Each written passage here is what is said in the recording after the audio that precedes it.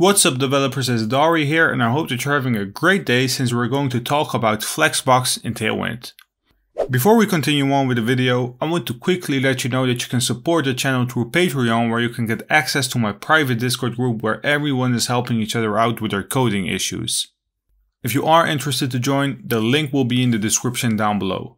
In the last video, we touched on grid and I thought I'd make a separate video on Flexbox, even though you might think that the idea behind it is pretty much the same. And to be honest, it kind of is, but a huge difference is the fact that grid layout is two-dimensional and Flexbox is one-dimensional. Whenever you are in a dubio on which one to use, keep in mind that Flexbox has a better way of dealing with sizes of elements. It can also be nested, which means that you can start with a Flexbox row, but elements inside the row could be Flexbox columns. As you can see, I've added two headers on my page. The first one is the grid section and the second one is for my Flexbox. And that's what I want to do right now. I want to start off with a layout and then I want to move on to adding Flexbox. Let's navigate back to Visual Studio Code. Right below our H2, which you probably don't have, but recreate it. Let's create a div, which will be our parent element. In here, let's create another div with a class of bg-red-500. Let's make the text white and let's give it a height of 26. Inside the div, let's create a paragraph with the text of flex item 1.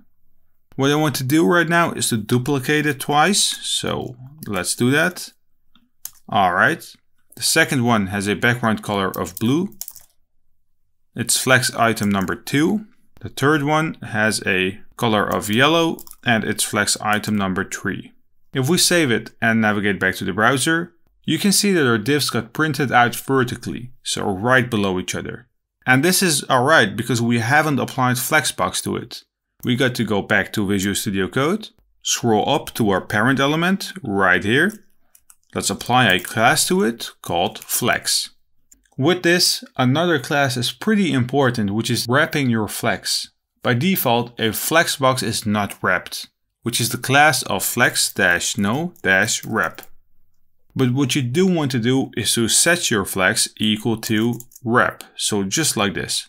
This will make sure that your row container will automatically move items to the next row if the item would overflow the main axis of the container. If we save it and navigate back to the browser, you can see that our flex items have been aligned horizontally right now. This is what the foundation is of Flexbox, the directions. Right now it is horizontally, but you can obviously set it back to vertically. Let's navigate back to Visual Studio Code and let's add a class to it of flex-cool. Save it, go back to Brave, and as you can see, the output has indeed been changed. Another cool thing is the fact that you can reverse the values. So right now it's the order that we want to see, 1, 2, 3. But let's say that we want to start off with 3. Instead of copy pasting and reordering it, we could basically say, well, we have a class called flex-cool-reverse. If we save it, navigate back to the browser, you can see that the first item that we have is flex item 3, then 2 and then 1. The next topic is actually a pretty fun one, which is the orders with flex, since you can't specifically order your elements. To showcase you this in the best possible way, I'd like to navigate back to Tailwind's website and let's search for order. In here, you can see 12 classes that you can use, which is the same exact number as the grid and flex columns and rows that you can define. By adding one of these classes, you can determine which element should be first, second, third, and so on. Now, besides the 12 default classes, you've got 3 more classes.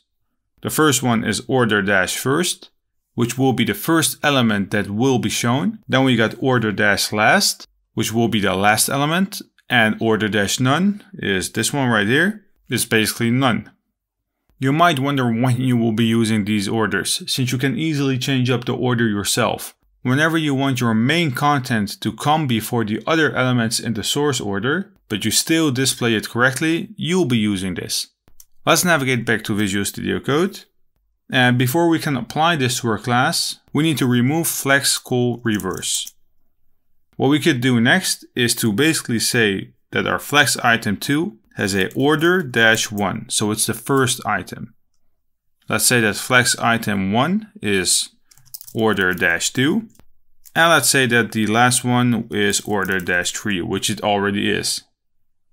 Save it, navigate back to the browser. Let's go to our local host. And as you can see, flex item 2 comes first, then 1, and then 3. Right now, the output is still not the same as what we did before with grid, since the elements are full width and placed next to each other. This can be done with the grow and shrink method in Flexbox.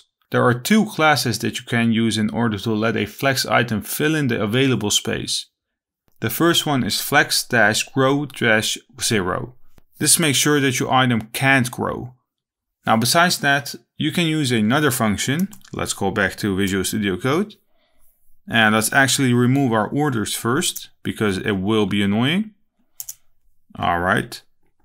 Now inside our flex item number 1, let's add a flex-auto class.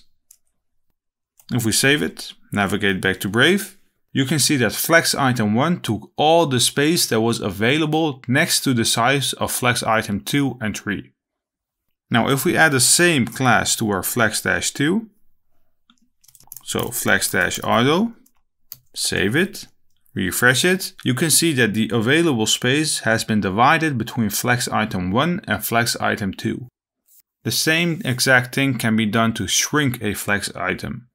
This would decrease the size of an element. I'm not going over it since it's exactly the same way as growing an element. Our flex items are aligned next to each other. You can add spacing right here in the same exact way as adding spacing to grid items. Let's double check that. Let's go back to Tailwind. Let's search for a gap.